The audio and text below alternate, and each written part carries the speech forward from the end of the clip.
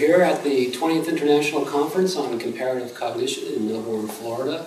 And this year, our Comparative Cognition Society honoree is Al Kamil.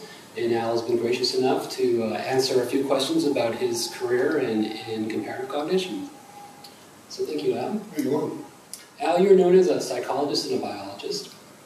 How do you think of yourselves, and where do you see the edge between those two? Well, I don't know how I think of myself. I think my interests fall so clearly on the boundary between psychology and biology, and I see the boundary as arbitrary. So I don't really think about that too much. I think, ideally, to be good at, to do the kind of research that I'm interested in doing, you've got to know a lot about psychology, and you've got to know a lot about the biology of the animals you're working with. So that's kind of how I don't think a lot about that. I'm in the biology department. I have been for the last 21 plus years, and before that I was in the psychology department for 25 years. And there are advantages and disadvantages to each. I'm much more comfortable in a biology department, at least this biology department. And so if anything, I think of myself a little more as a biologist, but I also, at another level, I actually think that there's two sides to psychology. One side is social science, the other side is more biological science, life science, if you prefer. And since biology is generally defined as the study of living organisms, and animals are living organisms, I actually think that psychology is a subset of biology. And it's only because of history, the accidents of history and how universities are organized, with psychology coming more out of philosophy than out of biology. Historically, that's the reason why we're separated the way we are. If there was a different history, we probably wouldn't be separated. That might be a good thing. Yeah, so this separation has kind of set different agendas in biology and psychology. And so maybe it was just how it kind of worked out academically, as you said, and that's a big component of it.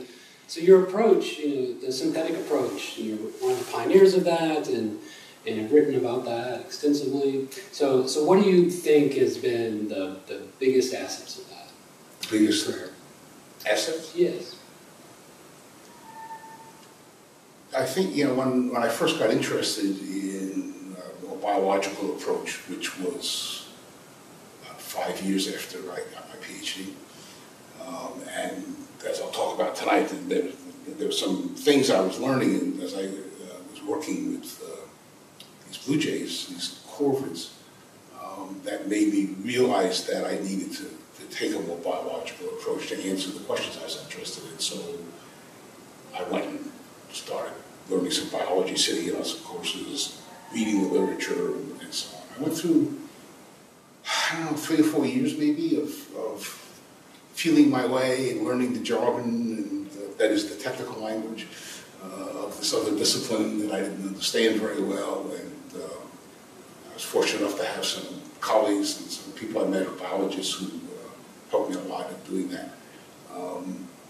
And I guess I feel that knowing a lot about biology and how biology does research, and especially since I've been in a biology department, it just adds a number of tools to your toolkit and makes you a better scientist, I think, and it puts things in a different perspective.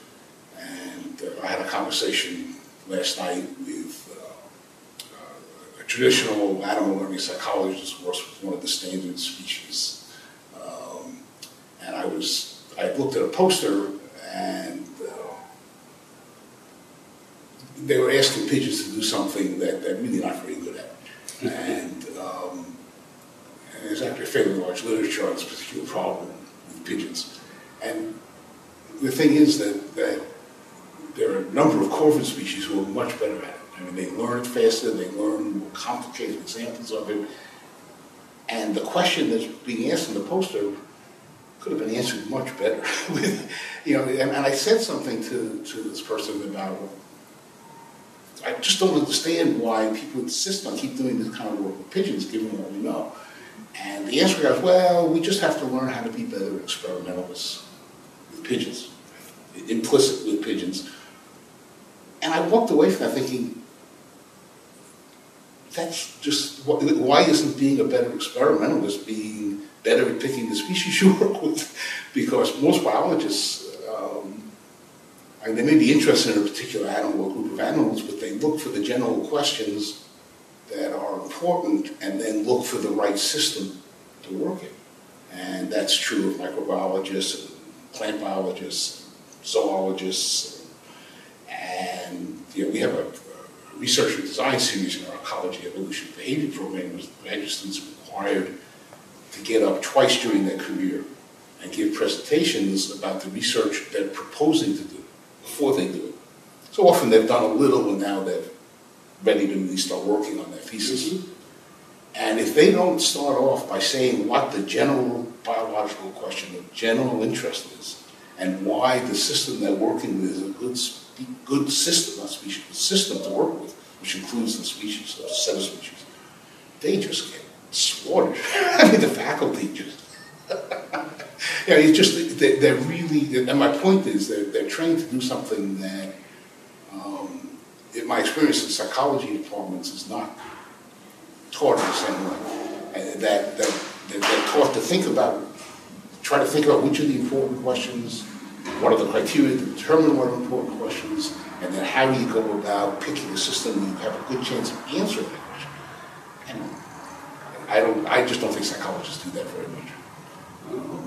There are things that are interesting in the literature, people get interested in those things, but they all, I don't want to say they never do, because obviously a lot of people do think about, well, how is this generally important, but they don't really start that way, and I think that limits severely limits what they can do. I would agree with that completely. So in your comments there, you mentioned one of the species that you've been working with in sort of blue jays. So how did you, what brought you to that and search image formation, which was one of the more influential papers that you wrote years ago with Stanley Petrovich. Yeah. That's actually two different questions. Because I started working with blue jays, it was only, 6 to 9 years later that we came up with the search image. I didn't start working with blue jays because of that question. I'm going to talk, well, it doesn't matter that I'm going to talk about it tonight, I'll talk about it for this audience. But what happened was that actually as an undergraduate, I worked with a psychologist named Robert Katz, who had a lot of different species in the lab, all sorts of things. Caimans, minor birds, pigeons, squirrel monkeys, spider monkeys, I can't remember all the other things, and minor birds, which is what I worked with. And I got interested, and he really thought there were a lot of differences in learning among birds. And he also was a big proponent of serial reversal learning as a good comparative tool. And the reversal index, which is kind of a ratio of performance and asymptote, number of errors in the... I don't remember the details. And so that kind of interest introduced me to the ideas. He was not at all biological, in the least. But I got used to the idea of having different species around, and Gossett really loved the challenge of figuring out how to test a new species. He just really enjoyed that, and I picked some of that up from him. It's fun and challenging. And so I got interested in complex learning in birds, and then so I decided that I did an honors thesis on serial reversal learning in minor birds. And they did very well. And I was one of those undergraduates that did the honors thesis that never published it. I think they reran it because they got Gossett published in minor bird data about 5 years later, and I'm sure he was not very happy with me. I don't blame him in retrospect. But anyway, and so I went to Wisconsin. The reason I went to Wisconsin was I thought I would do learning set with birds. And I was accepted into Harry Harlow's lab, and he was the inventor of learning set. Mm-hmm. And I wrote this essay about how I wanted to come, and this is what I wanted to do, as part of my application. And I get to Madison, and I'm ushered into the great man's office. Here I am, almost literally, just out of I graduated like 3 weeks before. And I'm in Harry Hall's office, and he's sitting there, and he's got my application on his desk. And Harry was a strange fellow, funny, brilliant, strange. And he looks, and I can see he's got the essay there. And he looks at me and says, well, let's see, Mr. Kamil, didn't you want to work on social behavior? And looking back on it, I'm kind of amazed at what my response was, and I said no. Looking back on it, but I really didn't, and I was just floored that he had my essay in front of him and he asked me this question. So it's a real interesting interaction with Harlow, and so did he have an influence on you? Because you really want to study intelligence in animals, and of course Harlow is if not one of the most important figures in that role of studying intelligence in animals, set out all the different types of tasks and approaches. Did that have an impact on you? He did some of the brilliant early work on classical condition. He did. He's an interesting man because he went through about 4 distinct phases in his career, and when I got there, he decided he wasn't going to do any more learning, and he was going to concentrate on the social development effects of social isolation, and that's all that he was going to be involved in. That's why, and I think he probably accepted me. I did have a strong record, but I came from a school he probably never heard of. But there were monkeys in the lab, and I knew how to take care of them and handle them. I suspect that's probably why I got in. That's why they at least took work with Harlow. And I think Harlow influenced me in a lot of ways. But I really, he was not my advisor. What he did, and this is typical Harry, he never told me he did this, and I didn't find out he did it 3 years later. But he went to a new faculty member come in, John Davenport, and said to Davenport, I got this student I thought would work on social behavior. He doesn't want to, and he's interested in learning. He said, why don't you become his advisor? And Davenport shows up at my desk one day and said, we have some interest in common. Why don't we talk? And no one ever said to me, Harlow did this. It was done very smoothly. And Harry, those were the days of lots of money in the primate center and all that. And he just went out and got another graduate student who worked on the project. One of the projects he wanted me to work on, probably. But I did work on my research assistantship for that first period of time I was there. I did school the social behavior of normal and isolated rhesus monkeys on a PhD project, which was a good learning experience for me. I strongly disliked the work. I couldn't have done that kind of work, but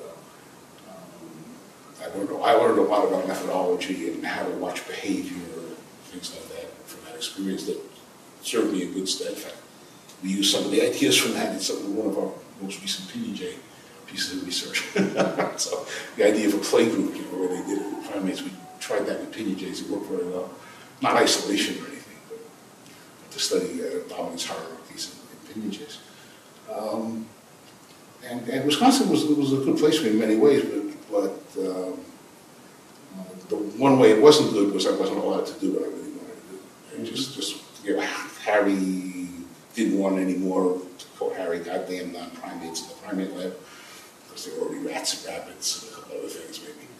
And John thought that the idea of doing learning center in a bird was not going to work, and then it wouldn't be a thesis, and I'd be in trouble. Honestly, I decided, I have to get that out of here. So I could do what I want. So I did a project for my thesis that I was interested in somewhat. Enough to do it, because it was a hell of a lot of work. But I could do it in a year. And so I got my master's. It took me almost 3 years to get my master's because I kept trying to do studies with monkeys. And I couldn't get them to work. And it wasn't the monkey's fault. So even then I knew the animal was always right. And funny, because one of the things I tried to do, but I thought of it as it was kind of based on a verbal learning paradigm. Teach them A, B, B, C, and then test them on EC. Right? I tried to do that with rhesus monkeys in 1965, and we just couldn't get it to work in the WGTA. I mean, we just couldn't get the basic tasks to work. I'm sure the monkeys would have done it. It's been a hot area of research recently. I often wonder how my life would have been different if that had worked. If we just had the kind of apparatus available that we have now. So I got out of graduate school, and in those days, you generally didn't do a postdoc. The only reason you do a postdoc, if there was a lab you wanted to learn how they did something, then you go there, but because there were lots of jobs. It's unfortunately not true anymore.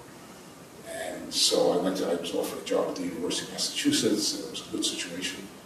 And I set up a bird lab, and I wanted to get smart birds. I knew that if you asked any ornithologist,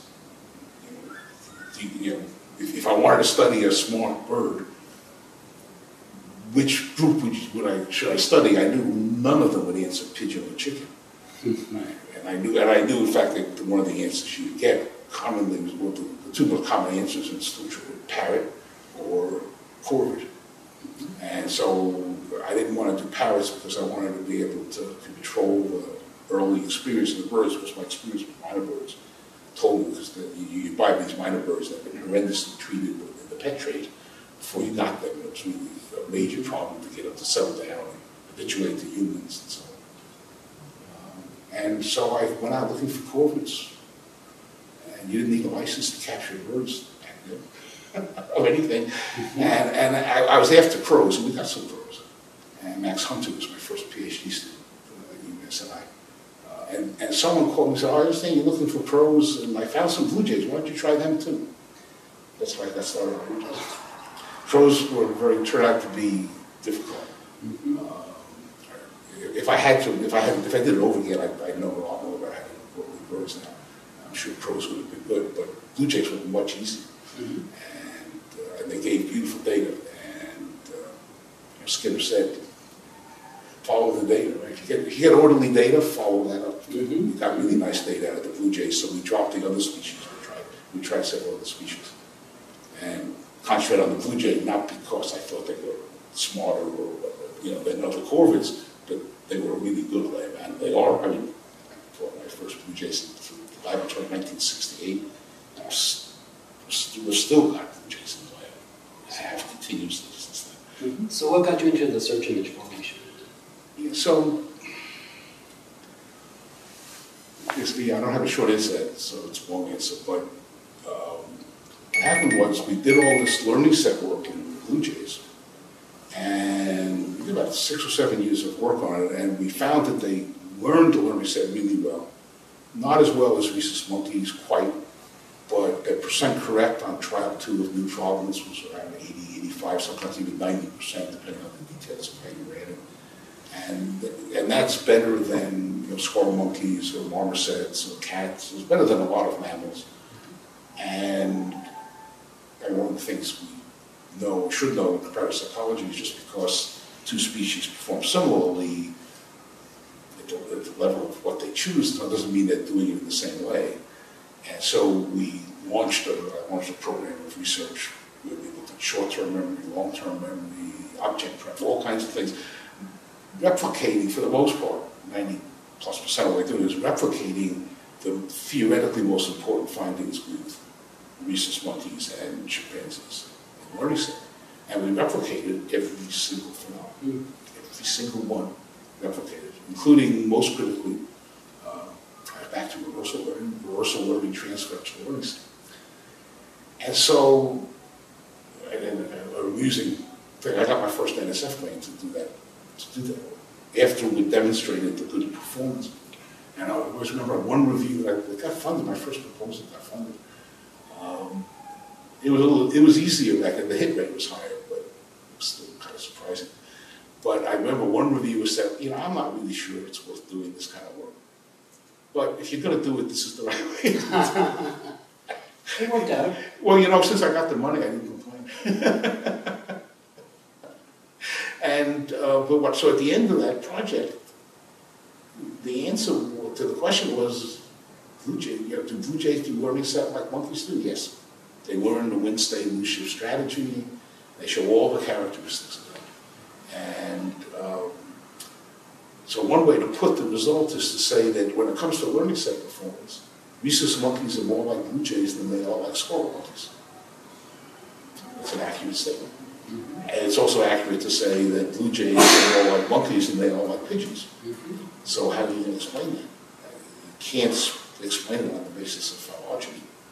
They're not more closely related to blue jays are not more closely related to rhesus monkeys than they are pigeons, obviously. They have a much more recent common ancestor, etc. So what alternative way is there to think about differences? And the answer, of course, is function. And it's a well-known phenomenon in biology that you can get similarities between distantly related species because of similar selective function. And it's called convergence. And so I realized that fairly quickly. But then I tried to think about applying that idea to learning set, and the trouble with learning set and a lot of other laboratory learning tasks is not that you can't think of a connection, possible connection between the task and the natural history of the animal, which is what you have to look at if you want to look at convergence. But that you can think of 100 ways, and I couldn't think of good ways to test any of them. And so I gave up on that, and what I did was I decided what I have to do is I have to find situations by looking at what animals actually do in nature where they use learning, and then figure out how to study that kind of learning. Mm-hmm. And so let the animals tell me what kind of learning I should be looking at. And so I started reading the field literature on animal. And I was lucky. If I had that idea 10 years sooner, I couldn't have. I don't think I would have gotten very far. Maybe, but probably not, because this was in the early 70s, and a lot of developments were happening in biology that resulted in field studies where individual identifiable animals were followed over long periods of time. So you can see changes in behavior in individuals, which is what you need to know about for the question I was interested in. And 10 years before that, there were extremely few studies. There still weren't a lot, but there were a fair number, but they weren't classified in a way that was useful to me. So I just started reading the literature on field studies of birds. And chronologically, the first idea was the nectar feeding idea. The idea that nectar feeding birds need to avoid flowers that have recently emptied. And there were strong hints in the literature that they did this. And it could be a learned behavior, why not? And so I actually did that work, came first. And then the search image came up in the same kind of way. I had interest in the predator-prey literature, and I had a colleague in zoology, Ted Sargent, who studied these moths. And they're very cryptic moths. And blue jays are really good at finding them visually. And there was this idea in the literature called search image, which was the idea that if a predator searching for cryptic prey finds several of them in a row, it gets better at detecting selective attention, presumably. And actually, if you read what some of the, what biologists were saying about it, they may not have used the phrase selective attention. I think actually one of them did. But that was clearly what they were talking about. You get better at finding one thing, you get worse at finding other things. But the problem was, and there were a lot of studies claiming to demonstrate search image, but none of them really did a good job. And the difficulty in putting lab and field work together, or I don't know if difficulty is not the right word in my mind, is that in the field it's much more difficult to control the variables you want to control. But at least you're working with something that's really important. But you can't control things, so in the lab you can really control things, but unless you're really careful about it, you can easily end up studying something that's really not very important outside of the lab, an epiphenomenon. Mm-hmm. And so in my lab, we were really interested in search image, and we had blue jays, and they were the main visual predators on these moths. And Ted had moths and knowledge about moths, which is supposed to come up with a technique where you could control the timing and sequence of things, of predator encounters with prey. And we must have thought about that and talked about it at lab meetings for months and months without coming up with anything. And then, that was fun.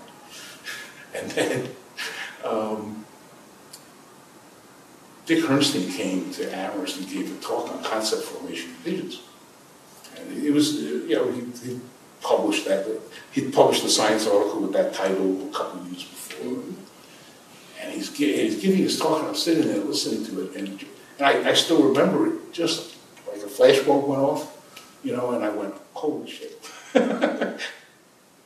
Not pigeons, blue jays, not trees, moths, and everything followed from that. That was funny. I don't know if I ever would have occurred to me to do that if Herrnstein hadn't come and given that talk and I hadn't gone to it. It's an interesting question. I don't know. Yeah, no, it's a great story. So another major component of your research area has been spatial cognition. So what got you going along those lines? And same kind of story. I was reading ornithological field literature, and I ran into this paper that talked about the caching and recovery behavior of nutcrackers. And it sounded to me, from what was known, there were some field studies that suggested that it's possible that these birds actually remembered where they put their seeds. And there was this ecologist, ornithologist at Northern Arizona University named Russ Baldwin. And I went occasionally, at least to ornithological meetings. And I went to an ornithology meeting and I saw he was on the program, so I went looking for him. And when I found him, I went up and said, "Oh, I've been looking for you, around Kamil." He said, "Oh," he says, "I've been looking for you." And someone had told him, I think it was George Baldwin, who knew me, that he'd been talking to I think it was George, saying, I really need a psychologist to know something about learning and memory and be interested in working on this problem with these nutcrackers with me. And George said, you got to meet Al Kamil. And that was the start of that collaboration. And it was a great collaboration for almost 30 years until Russ retired recently. So it's a similar story, stimulated by those articles and then by Russ's knowledge. And Russ he had a paper in press at the time that demonstrated memory in one Eurasian nutcracker that he did when he was on sabbatical in Germany. There was an eruption of the nutcrackers out of the mountains into the pine cone crop was to fail that year. That happens, they erupt out of the mountains because they'll starve to death if they stay in the mountains. So a lot of them starve anyway when they leave the mountains. But anyway. And so he caught one in Bielefeld and tested it in a room with a dirt floor, and he got sedated. He pretty clearly showed highly likely to be some kind of memory. The thing that wasn't at all clear, and Vanderwall had done a study, and Russ was his advisor on the study, his majesty. Nice outdoor EVA study. Actually, I don't know if Russ was his advisor. Russ was his advisor. He may have. Vanderwall may have done the study after he left Northern Arizona, I can't remember. But a nice EVA study that showed memory and showed that it probably involved landmarks. But the question was, the odds that it was memory were high, but what kind of memory? Memory for what? That was not at all clear. And to do that, it was a similar problem in some ways to the search image. You had to figure out a way to study cache recovery behavior, caching and recovery behavior, where you can control things. And that's where, and I remember going out to Flagstaff, again, spending days trying to think of a way to do that. And I remember sitting on the floor in Russ's living room with a fire going in the middle of winter. A foot and a half of snow on the ground. And all of a sudden the idea, I don't remember, I don't think you can say which one of us had the idea.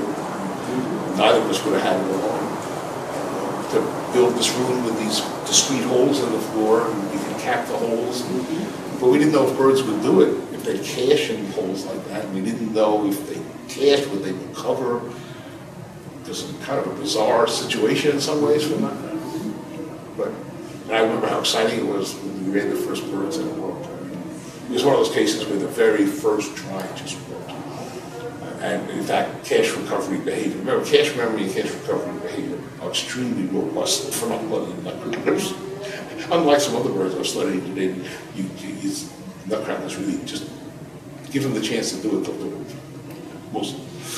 So when you look at your body of work and you ask yourself, what have been some of your favorite publications?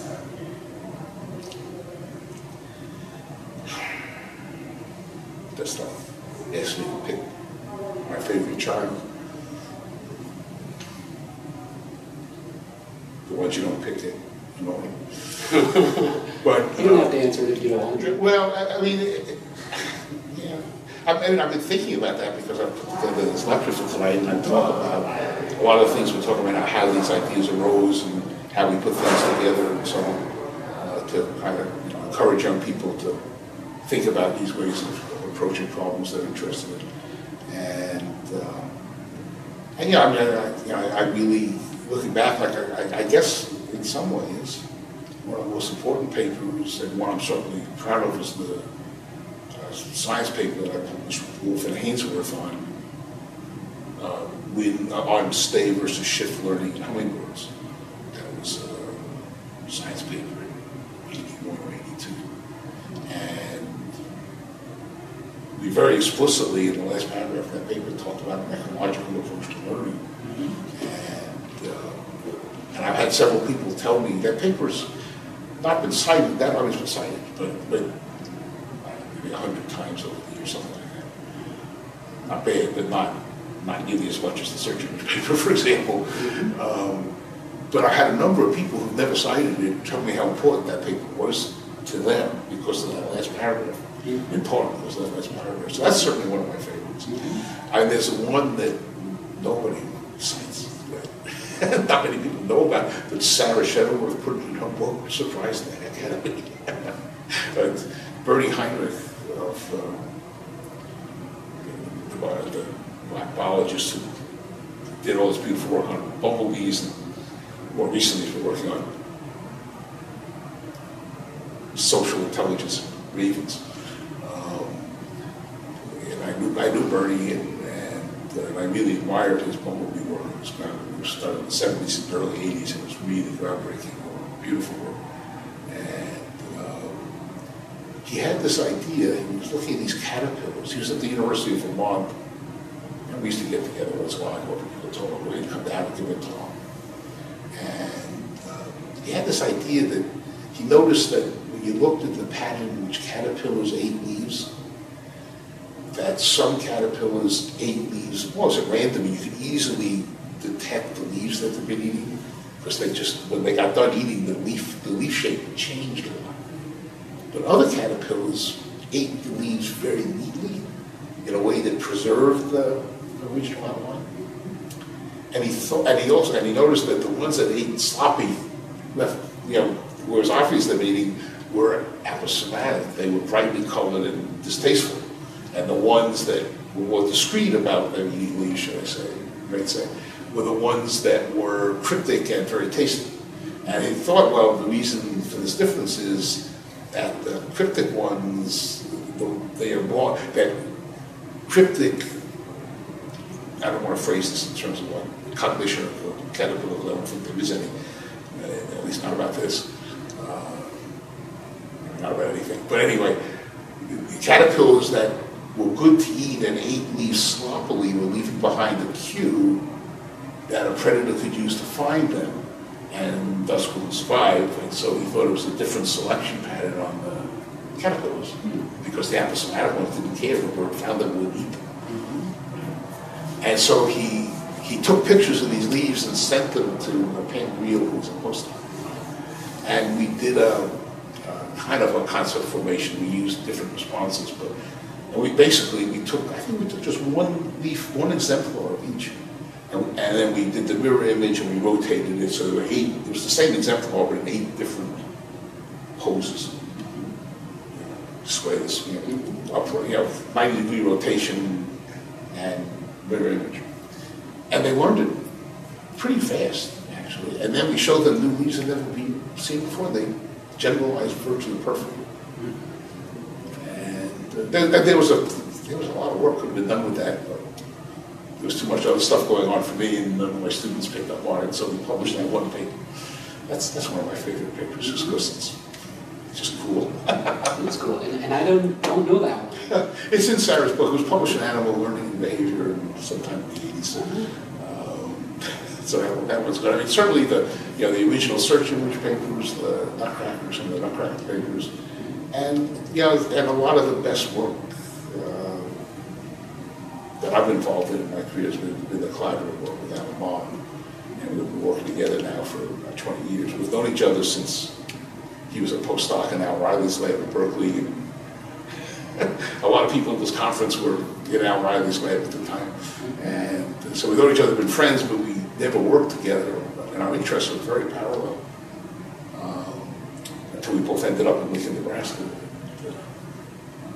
we collaborated for a long time. And I think the work that we did on how what we call virtual ecology, how the characteristics of the search of the jays, the search image aspects of it, as well as the general detection aspects, can drive the evolution of the prey. And that was one of the original reasons for the search image hypothesis, was to try to explain diversity of appearance of prey.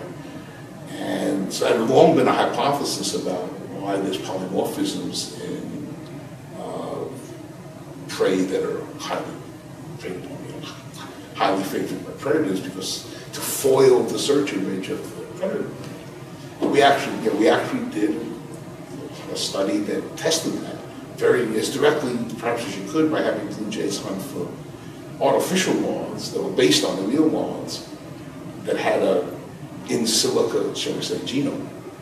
And the ones that got found didn't get to breed in the memory of the computer, right? And so you give the jays a population of moths to feed on, and you run this selection thing where you look which ones are found, how long it takes to find them, and you have an algorithm where the harder they were to find, the more likely they are to breed. And they actually have a genome, and so you can model the genetics of actual reproductions, and they definitely increase the diversity. And it's a beautiful thing, and we followed it up with a number of other things, some of which are published, a lot of which is got a big backlog right now. But I think that paper, one of the things is the difference between biology and psychology, and John Krebs pointed this out to me about 25, 30 years ago at a foraging conference. And he said, the trouble with psychology is it doesn't have any first principles. Biology has first principles. So I don't know what do you mean? I said, well, there are certain fundamental processes that we think drive everything, and the evolution, basically, various aspects of evolutionary theory, and that tells us what's important. And so so from first principles, that certain questions really are fundamental because they have to do with these fundamental processes that, in the end, produce the diversity of life, which is the main challenge of biology, right? So understanding the diversity of life. And he's right. It took me a while to really fully assimilate that. I mean, when I say a while, I mean a few years. And he's right. The psychology has no first principles like that. But in the case of that particular work, it met the first principle argument of why I think it was important work for that reason. And also, you remind me, it's not a publication. I mean, it was a couple of books, but one of the things that I did when I saw the relationship between different foraging problems and learning was to try to draw together some of the biologists and some of the psychologists who shared interests in similar problems, even if they thought about them differently. And so I organized a big symposium at a behavior society in Seattle. I don't remember what year, in the late 70s, early 80s. I think it was in 79 or 78. And it was kind of funny because I didn't know any of the people who were big names in forestry theory, like John Krebs and Juan Pulliam. But I kind of stumbled on the strategy to successfully organize a good symposium. We got some money from NSF. We got some money from NSF, so I could offer people airfare and lodging. And I went to a couple of the big names first, and they said yes, and then I could write to every once in a while, so and so will come in, would you like to? And then and all these people they all knew each other, and I didn't know any of them. and it was very useful because I got to meet them and so on. But I think, and we ended up having 3 of those conferences in 2 books, 2 edited volumes. Ted Sargent and I did one, and Krebs Pulliam and I did the other. And I think those were important. I think that those things influenced a lot of people on both sides. From psychologists of microbiology, I don't know, psychologists. That was probably one of the more important things I did. Everything. It worked out great in a lot of ways. So since we're talking big picture stuff, so if you survey comparative cognition right now, what do you think the future goals should be?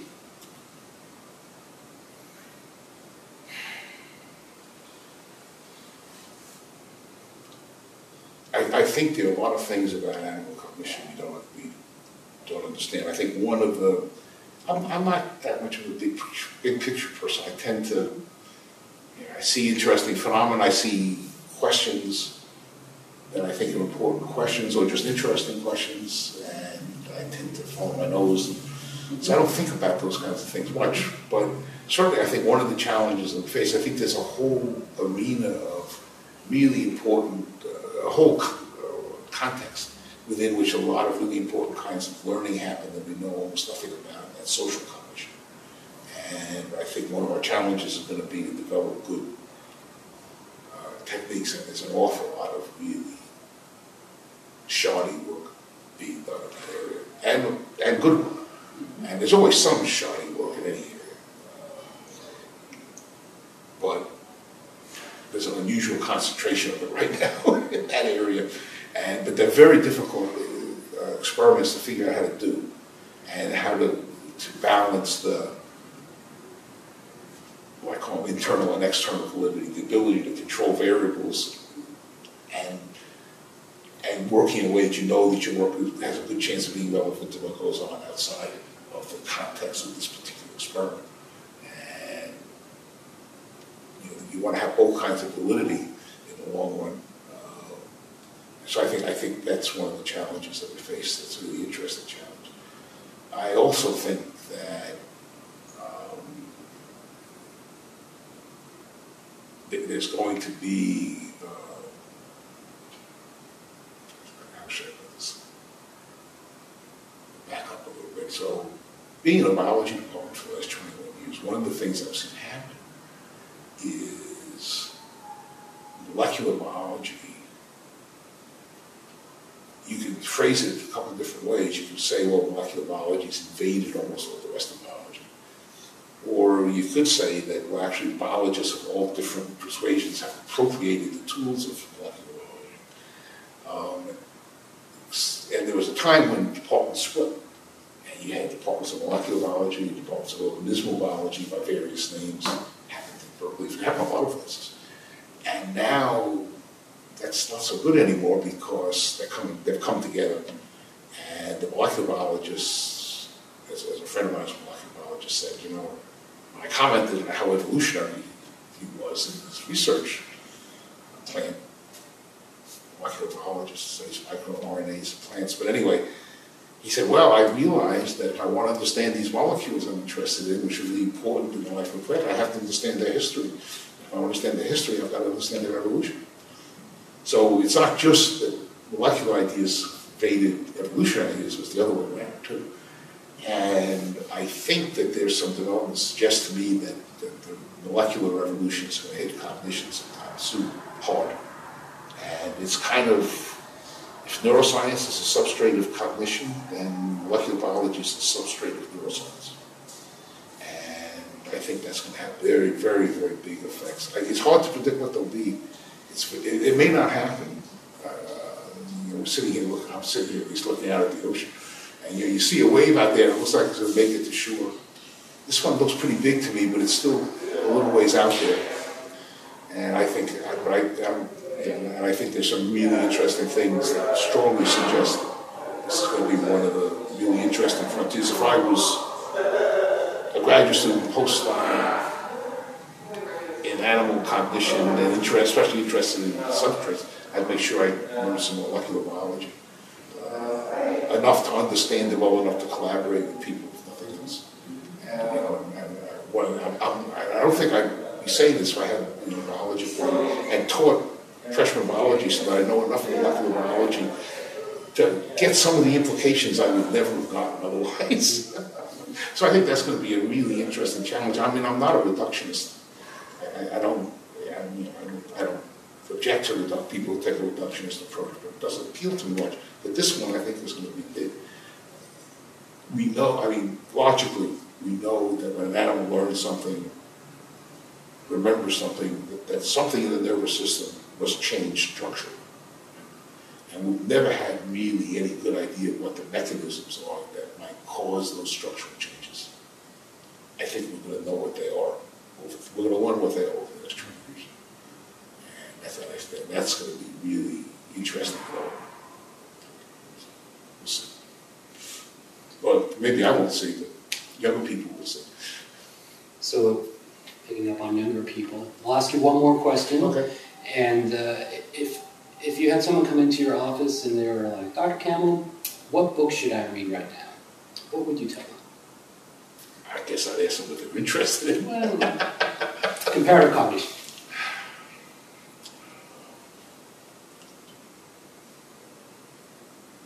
And I'll tell you what I require my graduate students to do, whether they're in psychology or biology, because I have students from both disciplines.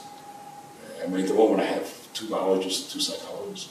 When I tell them when they're interviewed, when they're accepted, that if they come to work with me, I would expect them to get a fundamental, take some of the basic courses in cognition in the psychology department and neuroscience, and some of the basic courses in ecology and evolution in biology. And so those are some of the requirements of the psych department and some of the requirements of the biology department. And neither department has a lot of course requirements, so it's doable without each other. And psychology now accepts some of those biology courses. They were very reluctant to do it at first. It's a funny story. The graduate committee in psychology thought that we were trying to get them out of the hard courses into some easy courses. And I just laughed at them. I just laughed. If anything, it's the other way around in terms of the quantitative idea in a lot of ways. But anyway, so that, I mean, and I really believe in reading broadly, I mean, if you haven't read Darwin, you need to read Darwin. If you haven't, there's so many things out there that are important to read. I don't know a specific book. I don't know. I read an awful lot of different things. So, yeah, I don't know. I guess I'd have to talk to them to find out what they're really read, what they do, what they're interested in. But I would want the result of their reading to be kind of a broad, basic knowledge of some of the basic ideas of ecology and evolution and of cognition. And so you should like sensation, perception, mechanisms of learning course, a neuroscience course, and a minimum in psychology, for example. And a lot of people choose not to come when I tell them that, and a lot do. And the ones that don't come probably shouldn't come if they don't want to do that. So, yeah, that would be my answers. I'm sure half an hour from now, I know I should say. Is there anything else you'd like to comment on? No, it's really been interesting to walk around. This meeting is always a very interesting meeting for me, well, for all of us, I think. I walk around and see how a lot of things have changed and some things haven't. And to see a lot of really interesting work going on. Animal cognition is a really interesting field, and it's attracted a lot of people in a variety of ways and a lot of press attention. but I don't know that it has a clear home. You know, I mean, there are a lot of psychology departments that are not very interested in developing strength in that area, which is a problem, and it's unfortunate, and it's a mistake, I think, by psychology departments. The other big thing is that just when I got started in this stuff, it's hard for me to describe to people how much resistance. I mean, I really felt like I was struggling to swim upstream, because a lot of the biologists' attitude was, learning is just not important. You know, I know you psychologists are blah, blah, blah, you know, but learning is just not important. And a lot of, and most psychologists said, well, we don't care what goes on in the field. That has nothing, you know, in nature. It has nothing to do with what we study. And I remember Jeff Bitterman saying to me when I talked about my field study of nectar, I did that work. I wasn't visiting the University of Hawaii. He was on the faculty there. I sat in on his learning course when I wasn't in the field collecting data. And you know, Jeff was not generous with his compliments. I think that's fair to say. And he came up to me afterwards and he said, you know, I can really see why you're interested in that stuff, but it's not psychology. And I said, well, Jeff, you're wrong. We can talk about it. But there's a lot of that kind of attitude. And that's clearly changed, and there are a lot of biologists studying learning. And it's turning out to be really important in a lot of situations, in places I would not have expected, like a lot of insect learning. It turns out to be really important component of biological success. And there are a lot of ecologists who do learning studies in insects and other things. And I think that was partly due to my efforts to communicate with biologists, which I've always tried to do for a long time. And so that's pleasing to me. It's pleasing to me to see biologists at these meetings. It's just changed 20 years ago. I was the one of very many. I didn't start coming myself 15 years ago. So that's interesting too, and encouraging. So. Well, thank you very much. You're welcome. Thank you, Comparative Cognition Society.